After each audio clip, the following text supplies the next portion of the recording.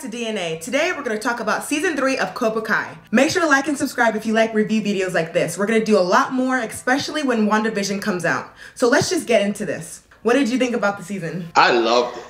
Yeah. I freaking love season 3. So this year they moved to Netflix, different production, a little more money. Yeah. Sometimes when you get more money, you get less creative, but they did not disappoint. I thought the same. I remember I didn't watch it at all because I was like, oh, Cobra Kai, I'm not about to watch this. Like, it's not happening. And then I was like, why is it so good? Like, the season finale of season 2 made me really excited for season 3 because the cinematography, the fighting, why was the choreography so amazing, And so they really brought it for season 3. So and Cobra Kai is the kind of show, like, they know what they are. Right, you know what I mean? They're not trying to pretend to be real.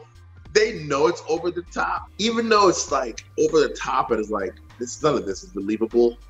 You forget about that and you're just caught up in it. That's very true. It's such a good story. Yes, I really love how they did the opposite of doing like Johnny's story and his storyline of like, the villain always thinks that they're the good guy, so it's like, let's see his side of it. And I just love how they, like, there's an arc, there's like everything, and with every character. So right now in this season, even though he's like kind of the bad guy, my favorite character is Hawk in this show. His arc from like when he started, from when he was like a nerd to like learning how karate, and like now he's like the bad guy, but like then he's not the bad guy. It's just like, I love it so much. And he's like the best fighter, like, right? He's the best fighter. He had a good arc. I like Hawk's arc. I like how he broke out of the shell right now with all the confidence. What was really cool about this one, the kid who was bullying him, the Asian kid who was bullying him in season 1, talking about his lip. Yep. Kind of nervous, a little PTSD when he came back. He's like, oh man, this is the kid that messed with me. Yeah. But man, when he came back, crap out of his friend. Yes, he's like, bah, bah, bah. I was like, oh my gosh, it was so awesome. But who is your favorite character? My favorite character is still Daniel LaRusso. The main character. He's still my favorite character in the show. But what I really like about this season is Kreese. Yes, I like how they showed how Kreese started out as a regular guy. At first, when that flashback episode happened in the restaurant, I thought Kreese was the big, tall guy. Yeah, right? Because he was the bully. He was the bully walking. But no, Kreese was the mild-mannered guy who was the waiter. I love him. Right, and you see the parallel between him and Hawk now, how he was also the nerd, and then he's turning like to something where he doesn't even recognize. Even Daniel. Right, and Daniel couldn't fight back in the 80s, and now he's, So yeah, I like how they did that. Kind of show how Kreese, because it's, you always wonder, because when you watch Kreese's character from the back in the movies, why are you this mean? Right? What? Like, relax. And right, and it's not like it's adult mean. It's kid mean. He's doing the most, but I do like how they gave him a backstory so you can see why he got to that point, because in the movies he was just mean, right. And so now they gave that to him, and now we're getting more purpose in this story. We're developing. So now let's talk about, we talked about Kreese, we talked about the bad guy. Let's talk about Daniel for a little bit and how he went to Japan. Let's talk about the Japan episode. Yeah, so that was pretty cool. If you watch Karate Kid Part 2, he went to Okinawa. Him and Mr. Miyagi went to Okinawa. And in Okinawa is where he met the girl. I forget her name right now. One of the crazy characters who was the Johnny of that film was Chozen. Chozen was the Johnny of that film. You seen the flashback. He was like, I'm about to kill her if you don't come over here and fight me. Yeah. Like crazy. So like, should this guy be in prison? But no, it was cool because what I really liked about it was he went back, because when they did the flashback, the place was like a hut. Remember, he said, man, this is like the land of time for God. Mm-hmm. And I laughed because when we got there, it was a Red Lobster. Yeah, it was a Red Lobster. It was a mall. It was all nice. And he was like, this is the green place now? Like, I don't get it. Do you think that, so I was watching this other review, and do you think that Johnny is not getting enough screen time? Because in this season 3, because like this is supposed to be Cobra Kai, it's supposed to be about like Johnny and stuff. So do you think that he's not getting enough screen time, or do you think that he's like, he's good? I think he's getting good screen time. I think he's getting a good appropriate amount of screen time. Because there's so many characters in this, right? All the kids, the moms, even Daniel's wife got a lot of screen time this time. That's true, yeah. I liked her. Yeah.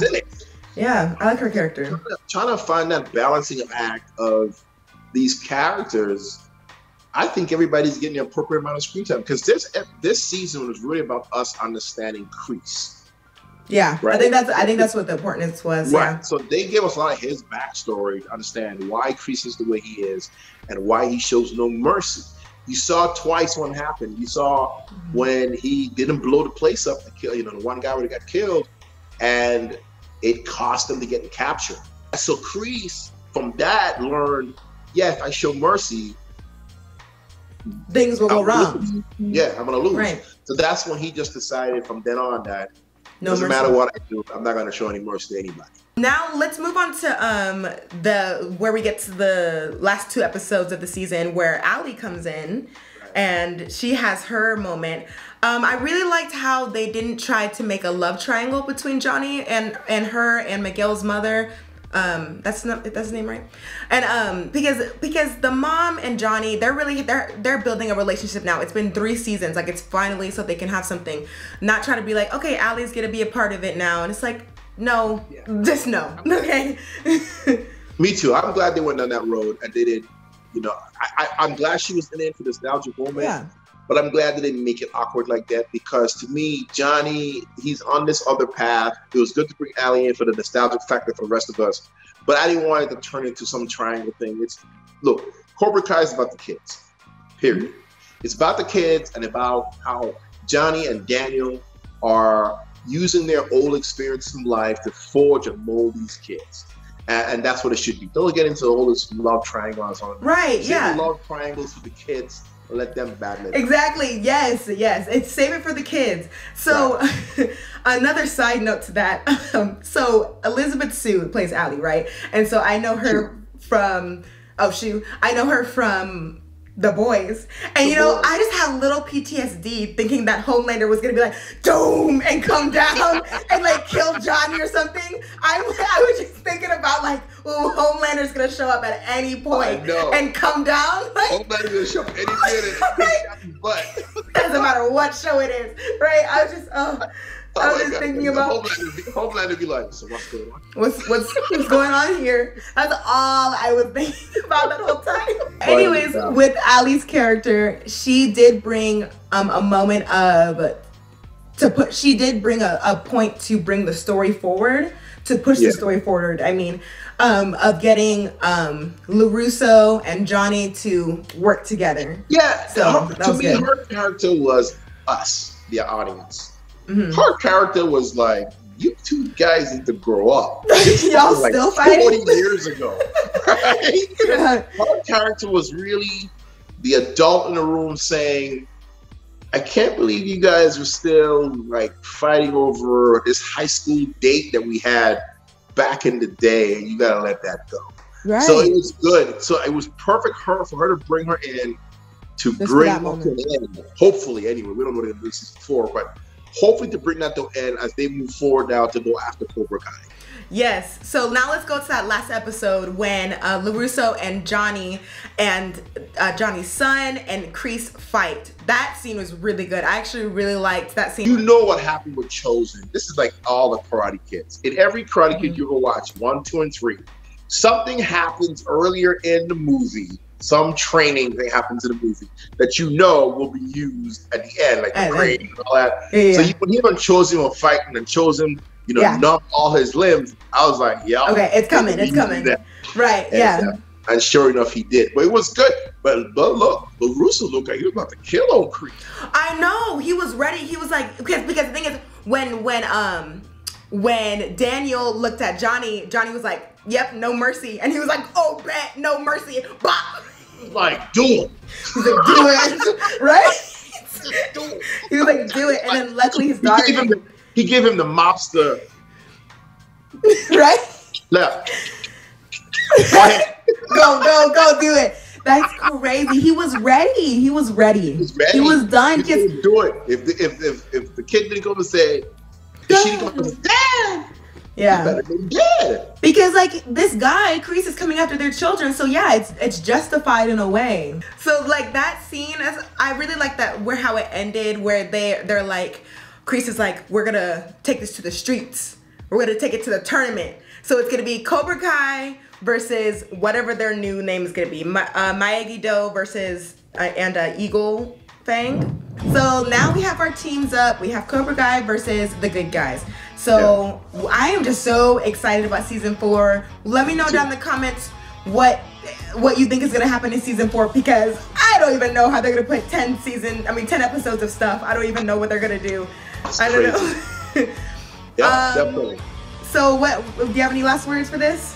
No, that's it, man. Let us know what you guys think about it. We will be back to review WandaVision in 2 weeks. That's going to be a weekly show from us, and we'll be coming on right after WandaVision, guys, to give you our blow-by-blow review of that. It looks awesome. I'm hoping it's awesome. Yep. And then after that, we'll be jumping into Falcon and Winter Soldier. Yep. And that's the one, to be honest with you, that's the one I really want to see, Falcon and Winter Soldier. So yeah. I'm looking forward to all these great shows in Disney Plus. So, but jump down in the comments, guys. Let us know what you think. Subscribe. Like and subscribe, and let us know. All right, we'll see y'all later. Bye. All right, let me stop this. Oh, we have to do our thing. We always forget. What is it gonna be? Let me move this time. I'm gonna do the '80s rocker thing. I don't know what I should do. Should I do it too? Yeah. Let me get a little bit closer. Okay, got it. All right.